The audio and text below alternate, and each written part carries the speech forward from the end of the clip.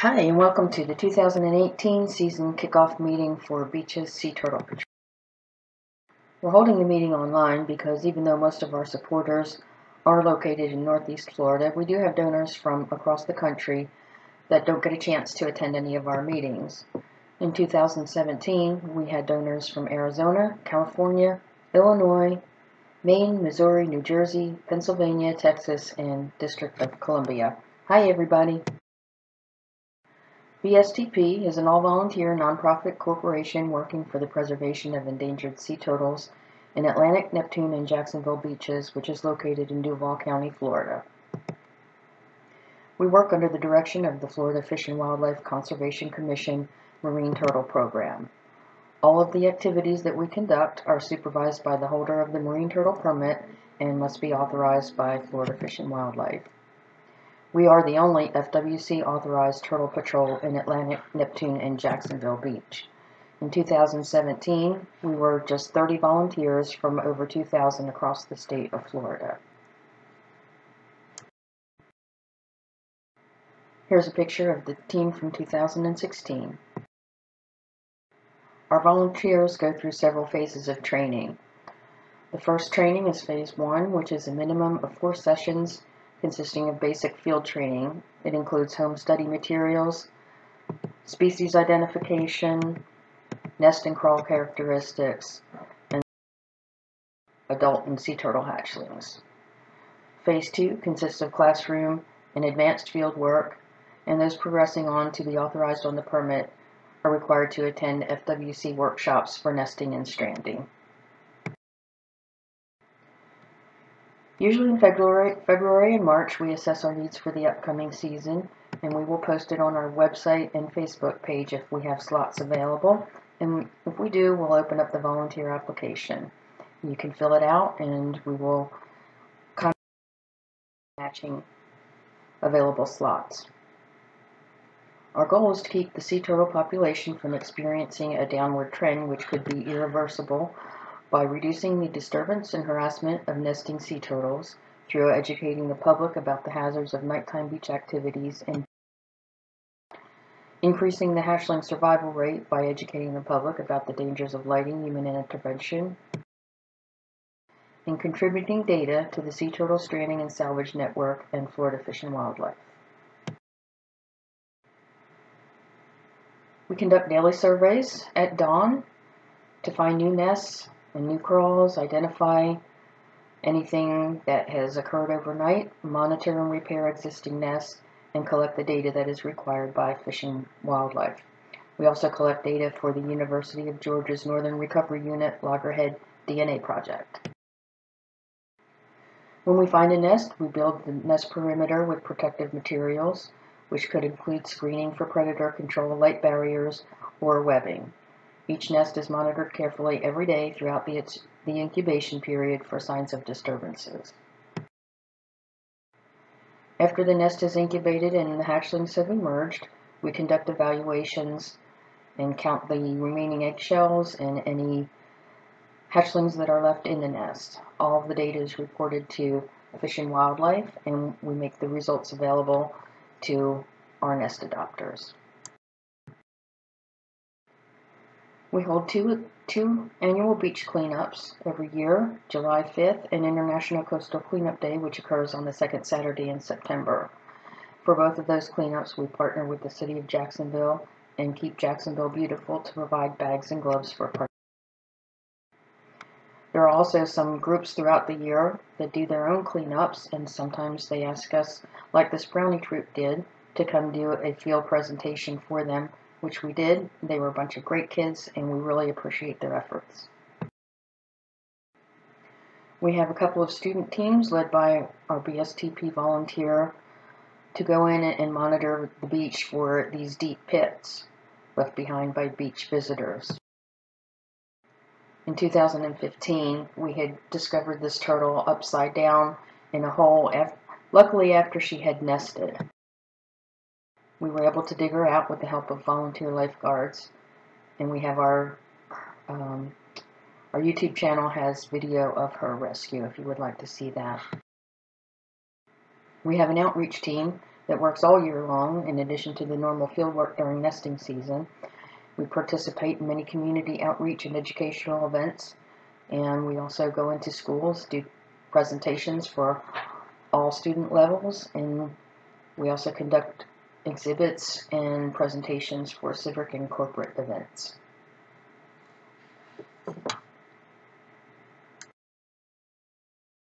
We facilitate dozens of outreach events throughout the year at schools and community events like Dancing in the Street, Manatee Festival at Jacksonville Zoo, and in 2017 we did over 24. We also have a light team that goes out to evaluate potential issues, provide educational information, coordinate with city officials for problem areas, and we report disorientations to Fish and Wildlife. The turtle that you saw on the pit a few slides ago inspired our beach signage project, which has just been completed, and just about every access in Atlantic, Neptune, and Jacksonville Beach has these awareness signs. They were partially funded by a grant from the American Association of Zookeepers. We had support from Jacksonville Zoo and Gardens and also CustomSigns.com. We appreciate the cities of Jacksonville Beach, Atlantic Beach, and Neptune Beach for posting these at their accesses. While strictly not a BSTP project, it was led by one of our volunteers, the CEO of Planning in the Dunes last year, Kevin Brown, who's a marine science teacher at Fletcher High School and a BSTP volunteer, has organized his Marine Science Club students into a project to plant the dunes. Here's how they do it. Okay, first step of this process is that we identify the coordinates of where we want to put the holes. We do that by putting a rope down, and we have indicated foot notches. You see them, they're ogging the holes. The holes are about 2 to 3 inches deep. And our next step would be to insert the propagal in the ogged holes. Now these two guys will continue to create a pattern across this dune. All right, our next step is you'll see that the individuals are putting the propagals in the 2 to 3 inch hole. Another group is watering. They fill the hole up with water.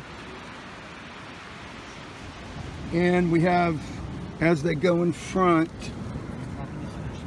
we're putting in slow release nitrates. Are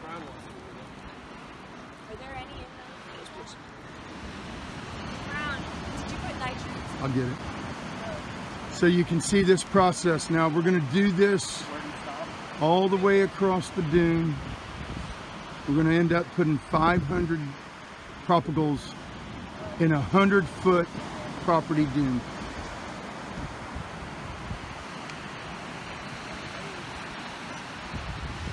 Now, Brown, you want us to go right through the creek right?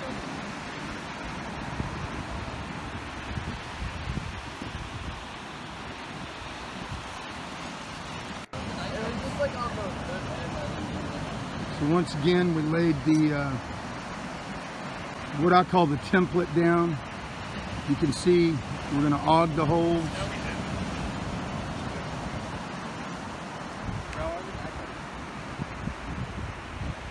This is what your sea oats come in. This is a delivery of 500. Put them in.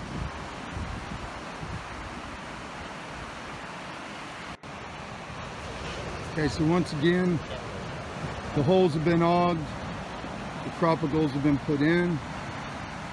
There's been slow nitrate release fertilizer. We're watering, we fill up the whole hole, and then secure them into the dune. This is our process.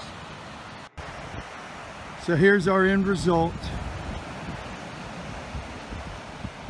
This is a 100-foot coastal property, and we planted 500 sea oats. So now all we need is good weather, no northeasters, and give this time to grow.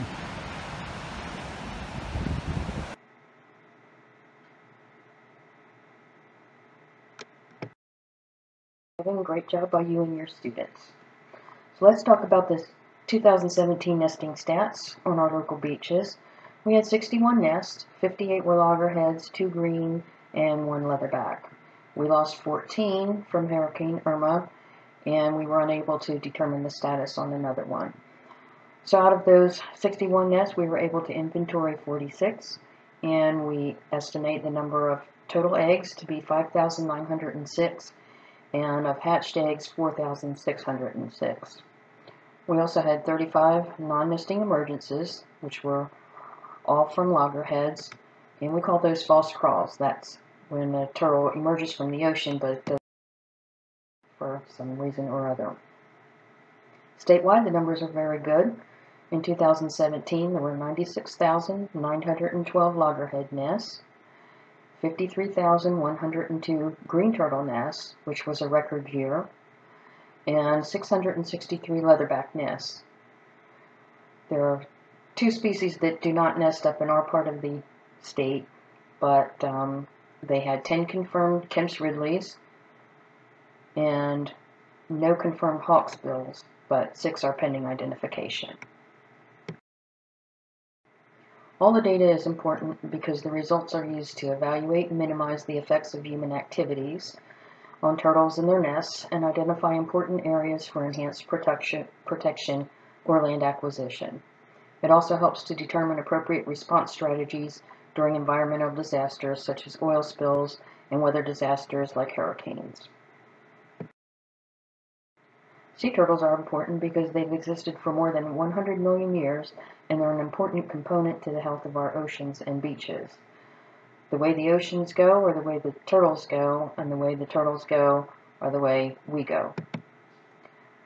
Their hatched eggshells and undeveloped eggs and deceased hatchlings are good sources of nutrients for vegetation, which builds the dunes that protect our home and businesses. Green sea turtles eat the seagrass, which needs to stay short in order to be healthy. Seagrass beds provide breeding and developmental grounds for fish, shellfish, and crustaceans that we consume. Leatherbacks help the fish population by eating jellyfish, which consumes fish larvae. Kemp's Ridleys eat marine sponges, which can overtake the coral reefs if left. So ways that you can help are very simple. Keep the beach clean, dark, and flat, which provides a good nesting habitat for the turtles. If you would like to contribute financially to BSTP, we have a donation page on our website. You can choose to send in a check or do an online donation through PayPal or a credit card. And we have varying degrees of our donation structure that was suitable for just about anybody. And you can also adopt a nest. Well, what is a nest adoption? It's a symbolic nest adoption in the name of your choice, and it's a great way to show your support for sea turtle conservation, and it's a very unique gift for the environmentalist in your life. Each nest adoption will get a letter via postal mail, which includes the nest location, a BSTP window decal, and a link where you can check the nest hatching success results later on. Each nest will also contain a laminated sign with your name on it. Your donations are used to help maintain our all-terrain vehicles, supply nest materials such as wood stakes, netting, staples, survey tape, anti-predation screens, and light barriers. We have administrative costs, our mobile phone service, our website domain, business cards, brochures, corporation filing fees, our office supplies, and of course our educational materials. We have very, very extensive exhibit, which includes exhibit boards, brochures, children's activity booklets, and also volunteer support in the form of training materials.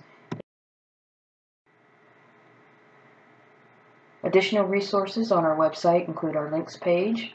You can also go to myfwc.com, which is the official Florida Fish and Wildlife Conservation Commission website.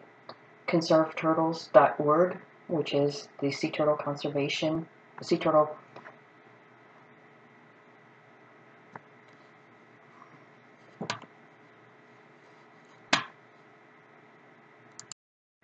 Conservancy, and fws.gov, which is the U.S. Fish and Wildlife Service. The Sea Turtle Grant Program is managed by the Sea Turtle Conservancy, and each year the Grants Committee selects education, conservation, and research proposals for funding. In 2017, they awarded over $3 million to 24 different projects across the state. That is funded by proceeds from the Sea Turtle license plate, which you can purchase for your vehicle. In closing, we'd like to say thank you to all of our friends and supporters from across the country and here at home in Northeast Florida.